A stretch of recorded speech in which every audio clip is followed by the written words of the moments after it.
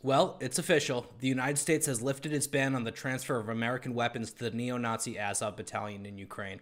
Today, Azov is led by Denis Prokopenko, a recipient of the Hero of Ukraine award from interim Ukrainian President Volodymyr Zelensky, a figure he once refused to salute. Prior to becoming its commander, Prokopenko was featured on the front cover of Azov's magazine, called Black Sun, after the Nazi Sonnenrad symbol. Prokopenko is a longtime member of Azov, but before he joined the group, he was a member of the Ukrainian soccer ultra gang called the White Boys Club. According to a friend and former Azov member, before joining the Nazi brigade, the two had traveled almost the entirety of Ukraine to support their team. Here's the White Boys Club celebrating Prokopenko's award. I went to the White Boys Club's YouTube channel to see what they're all about. 100% white, reads their banner from this 2017 video.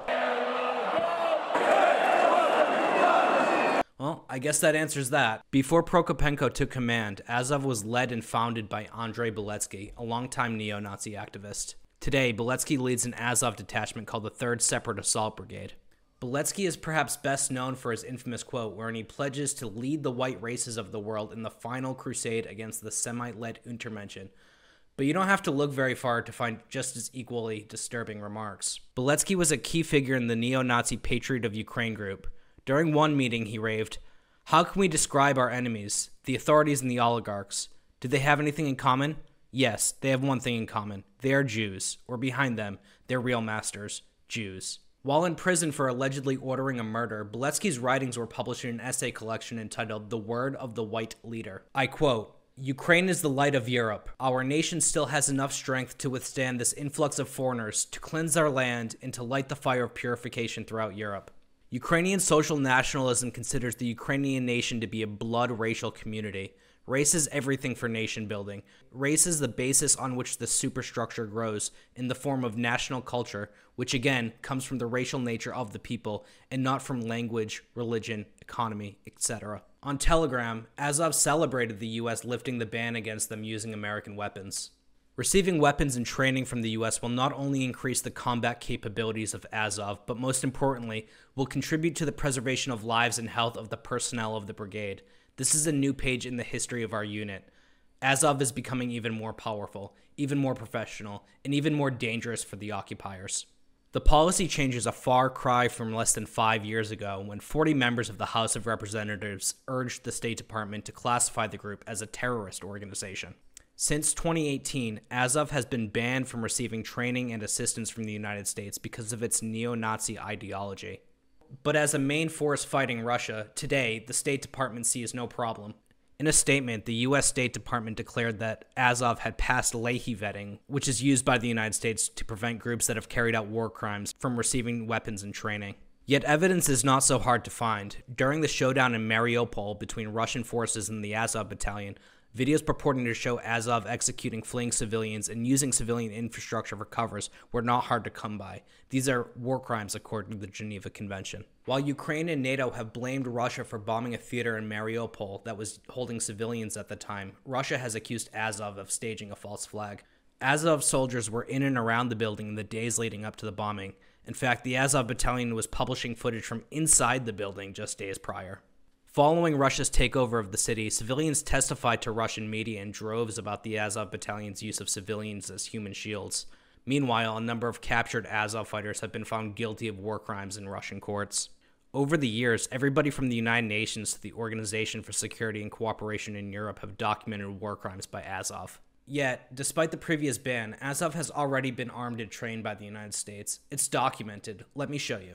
One article from 2019 in the Daily Beast begins, "There are no doubts about the neo-Nazi and white supremacist backgrounds of the Azov Battalion, a militia that has positioned itself at the forefront of the fight against Russian-backed separatists in eastern Ukraine." In an interview with the outlet, Sergeant Ivan Kharkiv of the Azov Battalion talks about his battalion's experience with U.S. trainers and U.S. volunteers quite fondly, even mentioning U.S. volunteers and engineers and medics that are currently assisting them. A similar interview was published in the American-funded propaganda outlet Radio Svoboda in 2018. It's with none other than Azov commander Denis Prokopenko, identified by his call sign Radis. Radis tells about the history of the appearance of all Azov officers. 4 instructors from the United States and Canada taught. 2 of them are veterans of the war in Vietnam. They were 74 and 66 years old. They fought in Vietnam as ordinary soldiers. They then held command and staff positions in NATO structures in Iraq, Afghanistan. Of course, in the USA, it's designed for 1 year. Here it was shortened to 2.5 months. The entire team of Azov, 44 people, were gathered here. There was a lot of material in English that they did not have time to translate. There were Russian, Ukrainian, Georgian languages. But they managed, especially since in Azov there are many officers with fluent English. There was a military translator. Only 2 officers failed the exams and left the course. Then, after finishing the course, with new knowledge, we went to the training ground for combat adjustment. Then the war in the format wall-to-wall and crowd-to-crowd ended, and we understood that we urgently need to turn non-military people into military ones. And then we chose NATO standards, from symbols, map design, personnel structures of units, to tactical structures and techniques. And we got a serious head start. If you know, the armed forces and the National Guard have just now decided that it's necessary to switch to the NATO system. Meanwhile, photographs published by Azov in 2017 show its members meeting with American military instructors. That same year, Azov published more photos of its members using American-made grenade launchers. Here, I'd caution against the potential for blowback. Arming and training a neo-Nazi group in Ukraine could have serious repercussions for the West. The only thing, though, is that it already has. Let's rewind to November 2022, when Italian police busted a neo-Nazi cell which included members of Azov. Members of the group reportedly maintained, quote, direct and frequent contacts over Telegram with not just the Azov Battalion, but also of the neo-Nazi Ukrainian military formations Right Sector and Centuria, quote, probably in the view of possible recruitment into the ranks of these fighting groups, according to Italian media. One of the arrested members, Giampiero Testa, was reportedly, quote, dangerously close to far-right Ukrainian nationalist groups and was planning an attack on a police station. Italian police were unable to capture another member of the cell as he was in Ukraine, fighting with the Azov Battalion. Authorities say the fighter, Anton Radomski, planned to attack a shopping mall in Naples. Earlier that year, the U.S. Department of Homeland Security noted in an internal document that, quote, Ukrainian national groups, including the Azov movement, are actively recruiting racially or ethnically motivated violent extremist white supremacists to join various neo-Nazi volunteer battalions in the war against Russia. That same document notes one key American intelligence gap, asking, what kind of training are foreign fighters receiving in Ukraine that they could possibly proliferate in US-based militia and white nationalist groups? If we rewind even further, we can find even more direct links between the Azov Battalion and American neo-Nazi groups that have carried out violent attacks on anti-racist protesters on American soil. For example, members of the neo-Nazi Rise Above movement, or RAM, were arrested for carrying out unprovoked attacks on journalists and protesters in the United States, ranging from California to Charlottesville, Virginia, during the infamous Unite the Right rally in 2017. In 2018, they traveled to Germany, Ukraine, and Italy to celebrate Adolf Hitler's birthday, according to the criminal complaint against them.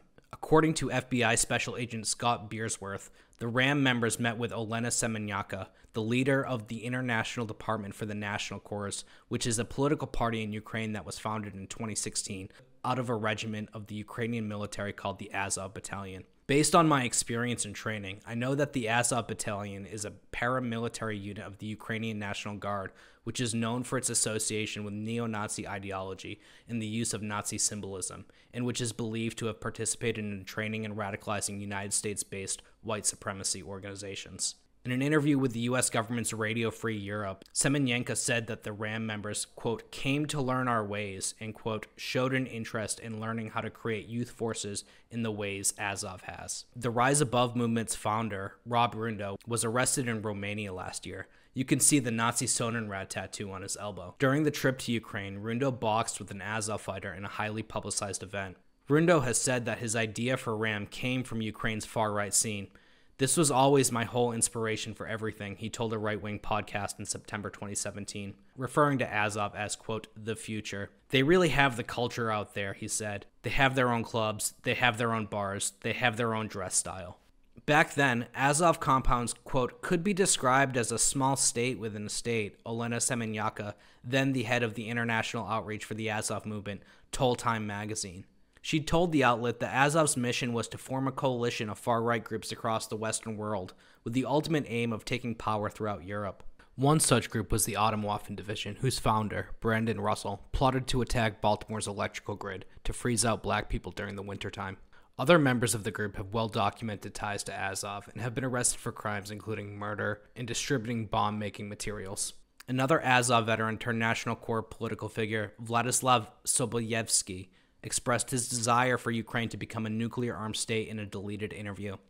"I want Ukraine to have nuclear weapons. This is the shield and the sword that will allow our state to develop in any version of the foreign policy situation."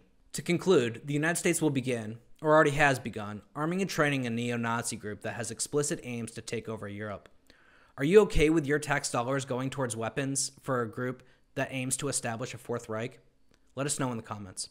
Hey everyone, if you enjoyed this video or any of our other content, please give us a follow on Twitter or subscribe to us on YouTube. It will help us beat the algorithm oligarchs. Thank you.